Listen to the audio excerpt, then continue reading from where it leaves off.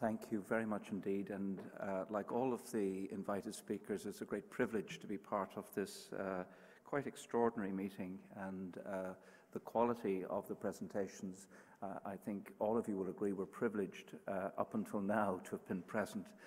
It's a bit difficult for me to follow on from the two speeches we had earlier on this morning, and of course as a colorectal surgeon, if Professor Markovich hasn't prevented it, or Dr. Ray hasn't removed it, then hopefully there'll be something left for us as surgeons to deal with.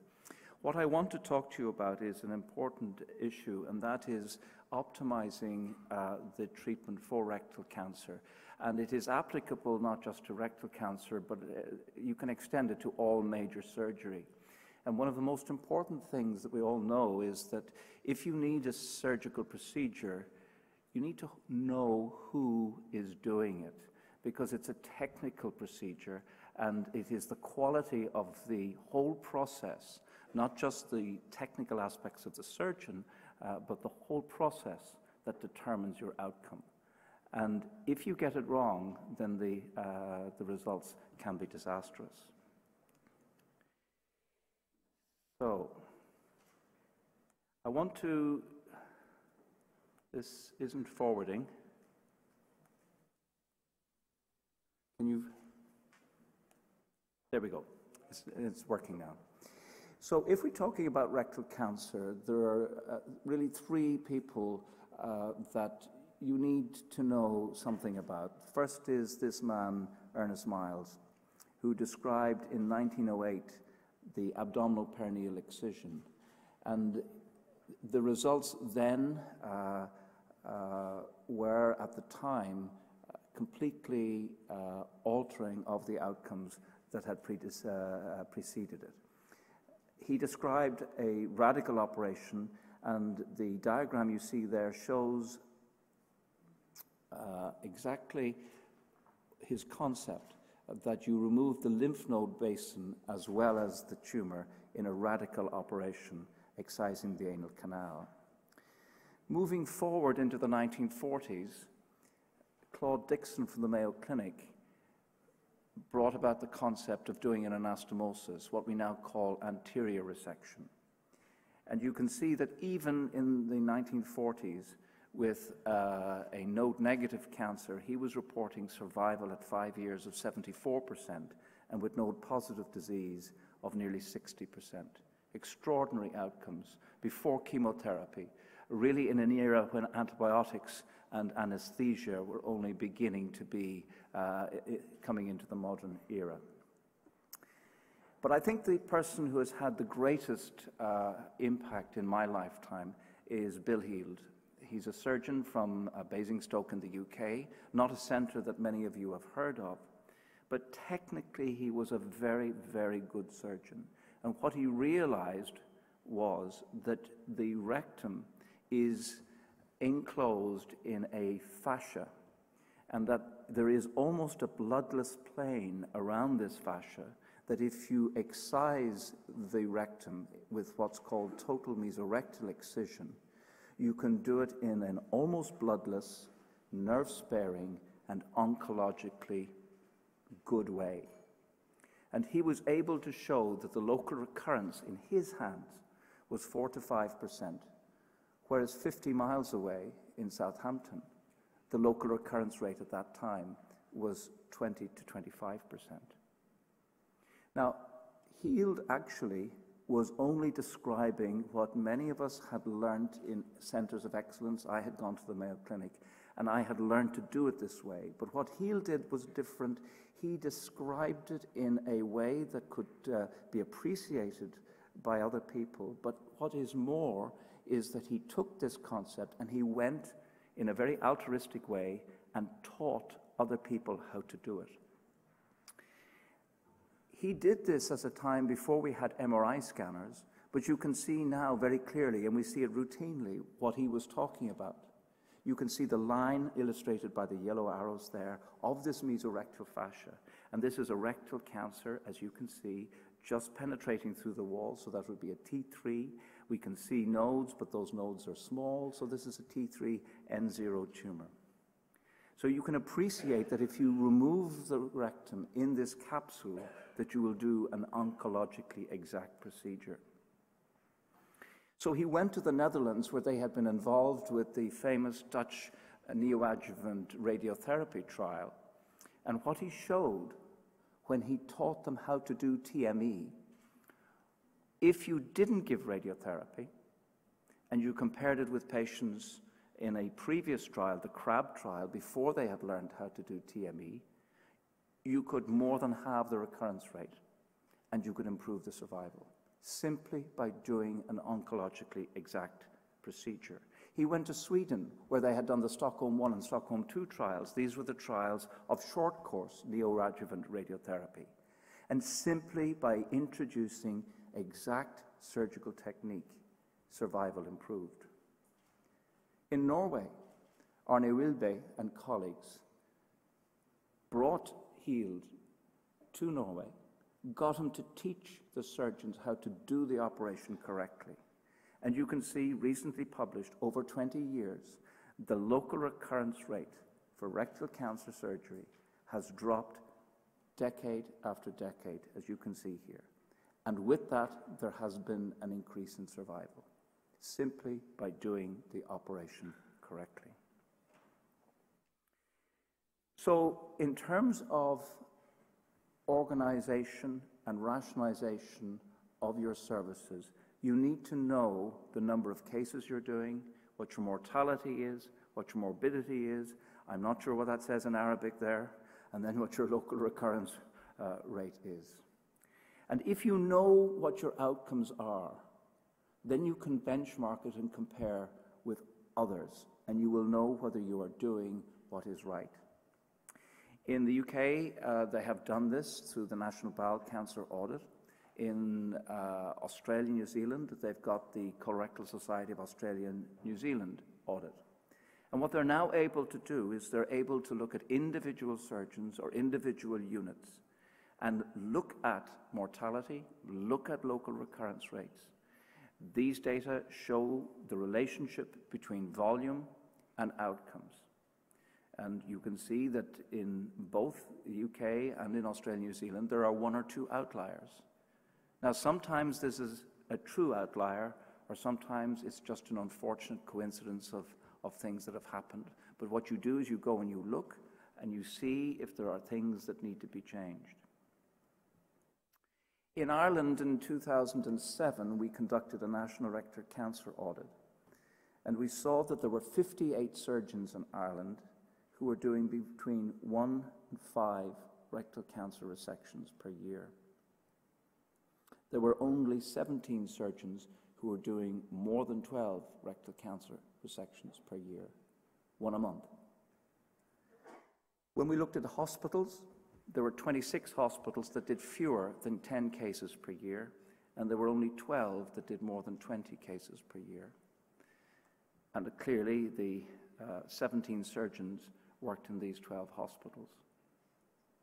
Well, as part of our national cancer program, the government mandated that only 8 hospitals were allowed to do rectal cancer surgery. And this was rationalized in 2008. Actually, it was interesting the way they did it. They didn't say you couldn't do them. They just said you wouldn't be insured. So if you had a problem, it was your problem. And it stopped it immediately. I thought that was clever. So we then looked in the next 2 years at the impact of this. And John Burke, working with us, looked at nearly 500 patients who underwent resection of rectal cancer with curative intent in these 8 centres. Our abdominal perineal excision rate was about 24%, which is on the high side of what is the benchmark.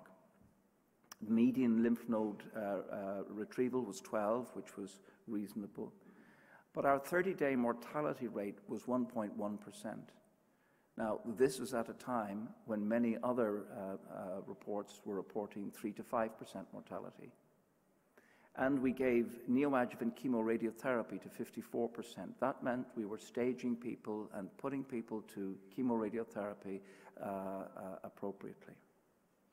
But when we compared it with the data that preceded that, we found that our positive resection margin, the circumferential resection margin, had dropped from nearly 16% to 4.5%. Our anastomotic leak rate dropped from nearly 11% to 4%. And our use of postoperative radiotherapy, which is a surrogate marker for salvage, that if you have a positive resection margin or a lymph node positive tumor that you haven't given neoadjuvant therapy for, sometimes you give postoperative radiotherapy, and we had considerably reduced this. So the message from this, and it is a message that applies or will apply to the United Arab Emirates as it does in Ireland and anywhere else this has happened, is that rectal cancer is best managed in high-volume, multidisciplinary centres, that you've got to know what you're doing. Audit and benchmarking are essential to improve outcomes. And what for us was, I suppose, surprising at the time, but why should it be surprising? But improved outcomes can be rapidly apparent. Now, many of you will know that there have been a lot of interest in technical innovation in abdominal surgery, particularly laparoscopic and robotic. There are also minimally invasive techniques, transanal minimally invasive surgery, and transanal TME. You remember I used the term TME, total mesorectal excision. These are advanced techniques that now that we seem to have got a system for dealing with rectal cancer, the question is, can we do it in a safer, better way that has the patients gaining the benefits of minimally invasive techniques with smaller incisions, shorter hospital stay. And the balance between laparoscopic and open continues to be discussed. Ideally, it would be easier, faster, better, be suitable for all patients, all surgeons, and be cheaper. Well, I can tell you there is nothing in the box of tricks that will do that. And many of us have spent many, many years learning how to do technically difficult open surgery and doing it well. And the transition to laparoscopic has not been easy. Laparoscopic surgery, however, has become much more feasible because of the advances in imaging that we have, and the optics and the equipment that we have greatly facilitated it. The issue about laparoscopic surgery for colon cancer has been pretty much resolved because of studies that have shown that it is associated with less morbidity, shorter hospital stay, and equivalent cancer outcomes. But the concern was with rectal cancer, because it's technically more difficult, and you're going to have to dissect more accurately in that mesorectal plane, whether or not there was oncological equivalence between laparoscopic resection for rectal cancer and open. And there have been a number of studies published in the last 2 years that are of relevance to this question. The biggest is the COLOR trial, published in New England Journal 18 months ago.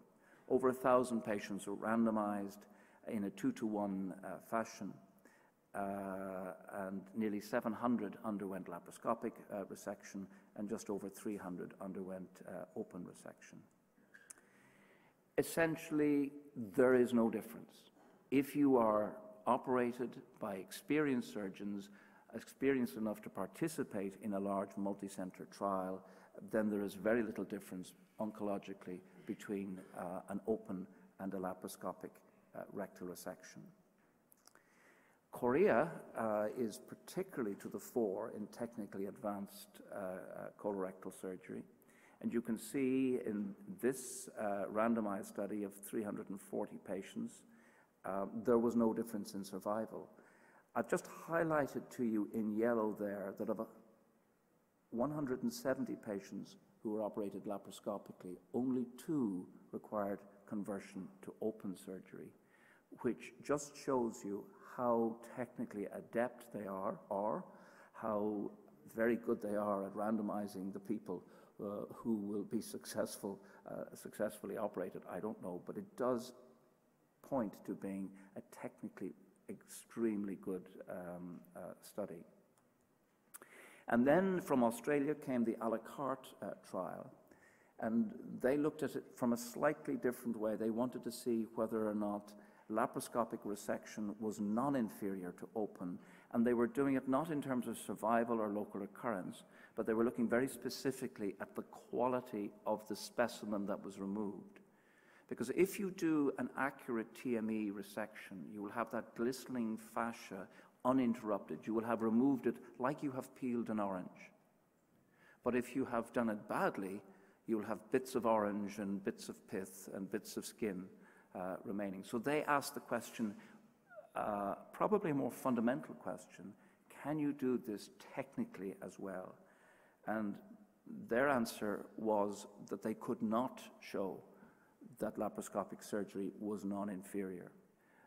It's a bit like looking at the glass half empty and half full and looking at it the other way around. But they couldn't say that laparoscopic surgery was not as good.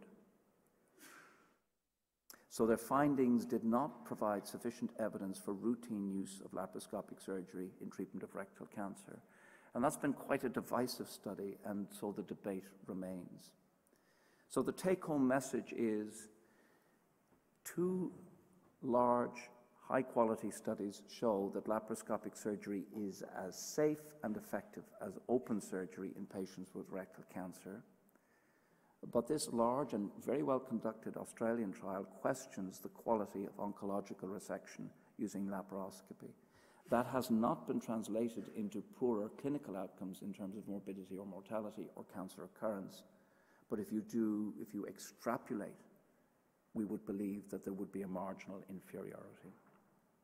What about the robot? The robot really is one of the most interesting developments in abdominal and urological surgery. It's certainly, for those who are technical geeks, it's a wonderful thing to use. It has the great advantage of a surgeon that instead of standing for 6 hours while you're doing an operation, you can sit down at a console for 6 hours. That has considerable benefit, let me tell you. So the advantages are the optics. It gives you a 3-dimensional view. It is a very stable platform. The technology removes tremor. It gives you great functionality in confined space, but it's very expensive, and there's a learning curve. There's been a large study, the ROLAR trial, conducted in North America, Europe, and Southeast Asia.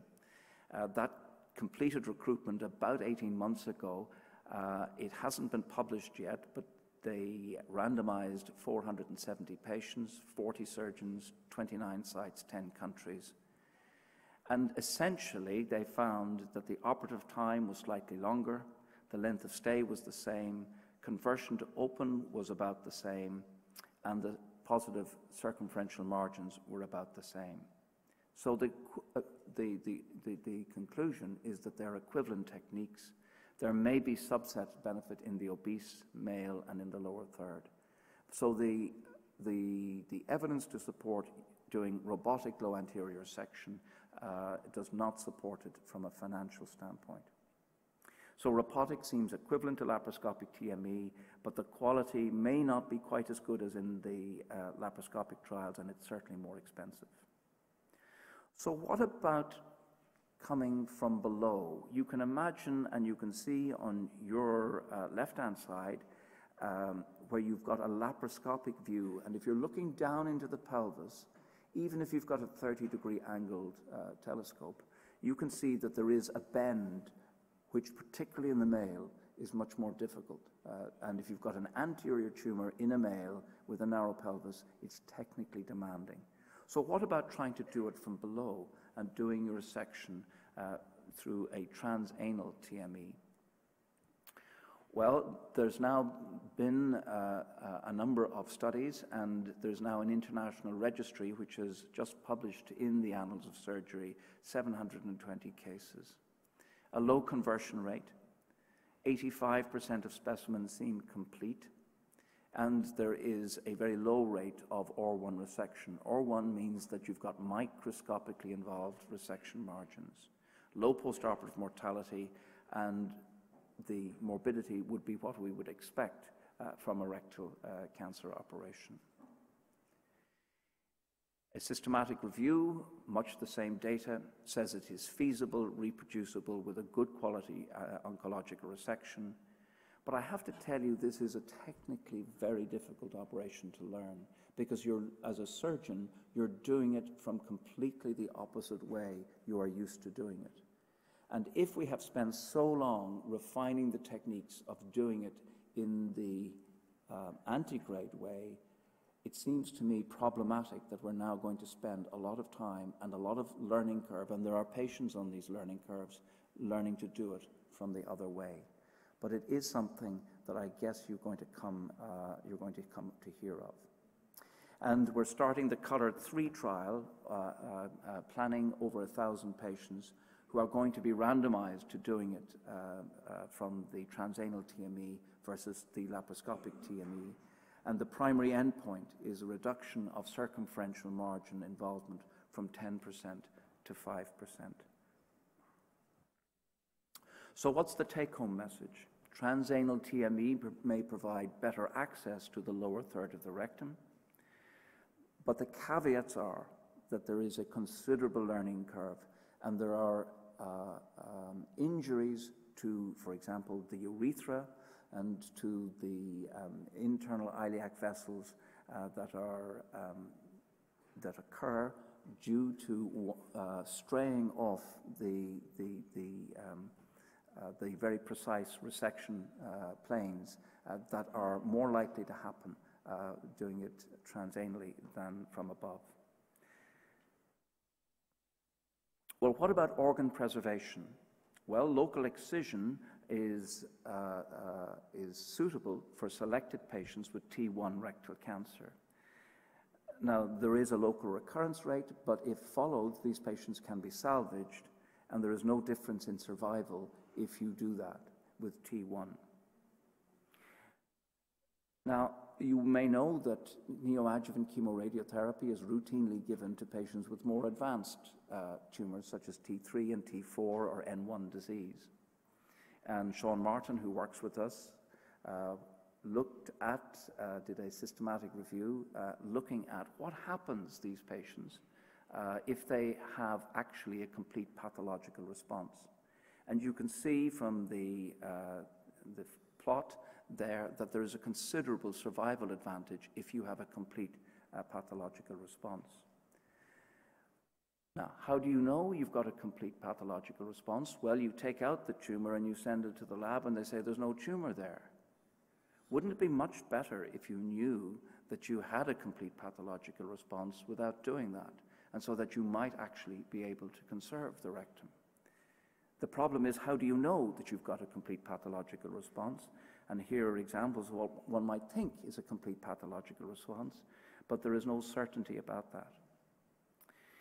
This lady, Angelita Habergama from Sao Paulo, Brazil, has really changed the way we think about these things, and she's introduced the concept of watch and wait. If you really do think it is a complete clinical response, maybe it's better to wait and see, can you get does it behave as a complete pathological response? There are considerable advantages. It's organ sparing, continence, bowel function, sexual function, urinary dysfunction, all problems after radical rectal resection are avoided. There is less morbidity. You don't have a wound. You don't have the risk of an anastomotic leak. And clearly you avoid the potential for a stoma, even a defunctioning stoma. But there are difficulties. It's difficult to confirm a complete pathological response. It's clinical. That means it's subjective. It's radiological. It's not standardized. And if you do it and you wait and then there is a regrowth of the tumor, salvage surgery may be more problematic, and with that there may be greater morbidity. And if you haven't completely eradicated the tumor, are you at risk of locally advanced or disseminated disease because you haven't got source control? So a very strict follow-up regimen is required. This study from Julio Garcia Cuellar, the Z6201, I think, from the United States, showed that neoadjuvant chemoradiotherapy might be considered as an organ-preserving alternative in patients with early tumors. And so the paradox here is, in this study, they were giving neoadjuvant therapy to T1 and T2 tumors in the belief that these may be more responsive than the more advanced tumors. Here's a study from Birmingham in the UK. Andrew Renahan looked at over 100 patients who went into this watch and wait program. And what this shows is that of that 108 patients, 38% had regrowth of tumor by 3 years. Now, the corollary of that is that, of course, 62% didn't. That 38% were identified and salvaged with no risk to their survival. And you can see, actually, of those who were treated with watch and wait in the blue line, that the non-regrowth or disease-free survival was slightly better than those who underwent surgical resection, and the overall survival was better. So if you do have what is deemed to be a complete clinical response, even if you have a regrowth of tumor, it is reasonable to watch and wait carefully, and it is possible to salvage. This question is now being addressed by this rather fanciful study called Star Trek, which is being organized out of Birmingham with centers in the Netherlands and Denmark. And one of the questions that is going to be answered is, well, if you're not certain, should you do a local excision of the scar and get a macrobiopsy, which will give you some more information as to whether or not you've had a complete pathological response. So the take-home message: neoadjuvant chemoradiotherapy results in a pathological complete response in about 20% of patients with stage 2-3 disease. And this leads to the potential for organ preservation, but the selection of these patients is problematic. And as yet, we are looking for a reliable predictor of tumor response to neoadjuvant chemoradiotherapy.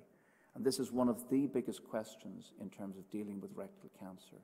We don't yet know which patients are going to benefit from radiotherapy. And it is perhaps going back to what we heard about earlier, the molecular biology, the genetics of colorectal cancer, that we may begin to get these answers. And recently published is the consortia decisions about the genetic phenotypes that colorectal cancer can fall into. And there seems to be a group that have particular attributes molecularly that have an adverse outcome, and those that have a better outcome. The problem is the heterogeneity of all of these. The problem is within the tumor, the heterogeneity. So if you take biopsies from several different parts of the same tumor, you will get different molecular signatures. And maybe we are looking too far down the line in terms of being able to identify, because the tumor has actually, it has had so many different mutations, and that there are so many different clones of cells within it. However, the hope is that we will be able to get some molecular signature from a biopsy from the tumor that will identify what is the best pathway in terms of treatment. So what's my take-home message for you as a surgeon talking about rectal cancer? Well, quite the most important. If your surgeons are doing rectal cancer, they need to know their outcomes. And as a society, you need to organize your surgery so that it is not a procedure that is done once a month or once every 2 months in your hospital. This must be a weekly, in fact, several times a week adventure, so that everybody knows what they're doing. So organization and rationalization of care. This implies a multidisciplinary team. We are 5 surgeons, 2 pathologists, 3 radiologists, 4 gastroenterologists, radiation oncologists. We meet every week. There is an emergent personalized treatment for selective adjuvant therapy, non-operative protocols, and a move towards organ preservation. Technical innovation is with us. Laparoscopic is, I think, here to stay for rectal cancer surgery, It remains to be seen what the role for robotic and transanal TME is. Thank you very much for your attention.